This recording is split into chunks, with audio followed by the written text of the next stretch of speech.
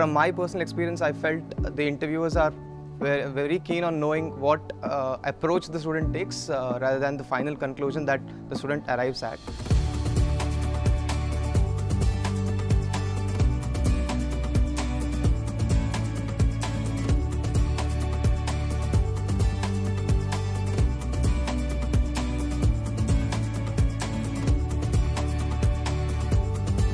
I am from an engineering background. Furthermore, I even worked in an IT company for a couple of years.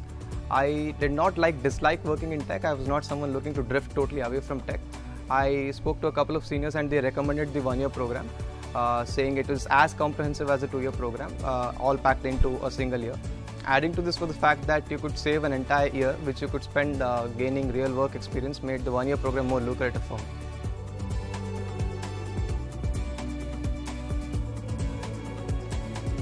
Analytical thinking has always been my strong suit. With wide career prospects and ample opportunities to work across sectors and constant learning, you get to grow and evolve in this field of analytics. What interests me more in this field is that you get to know more about the numbers rather than just quantifying things. With this bug of analytics in mind, I've always aspired to join Tiger Analytics ever since I joined Great Lakes. We have had keynote speeches by industry leaders telling about their expertise in the field of analytics. I got to work on caselets on real-world business problems that actually helped me during the case interview round.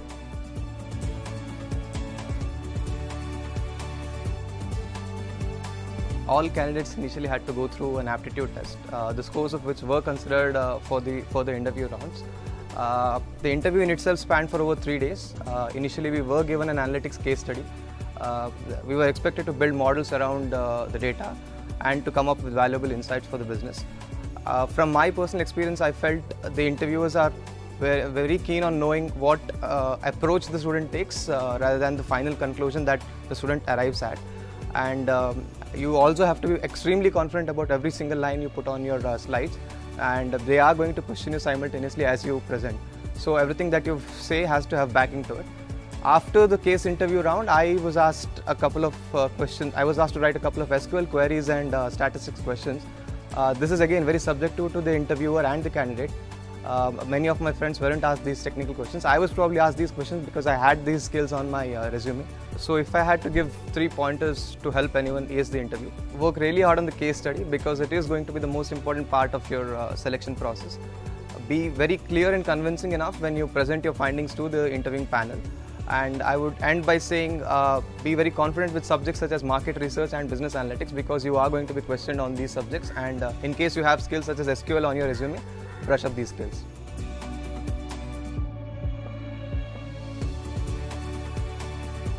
I learned about Python, statistics, regression models, descriptive and predictive analytics in my course curriculum that actually helped me prepare for the interview and eventually helped me land the job at Tiger Analytics. I would advise anyone who's seeking to study at Great Lakes to, one, be very clear about what one is looking for out of the program. You will have to spend some time introspecting about where you currently stand and what you envision yourself doing in the immediate future, because this is going to clear a lot of clutter out right from choosing the college to getting the job role that you've been gunning for. Secondly, I would advise students to talk to Great Lakes alumni that have just passed out of the college, because they've just been through the course. They have advisors for you that are going to be really valuable throughout your stay at Great Lakes. At last, I would advise students to not get into this trap of comparing yourselves with others. It is very easy to get caught up in like, wow, look at all these students who have much better work experiences than me or have been offered great salaries via college placements.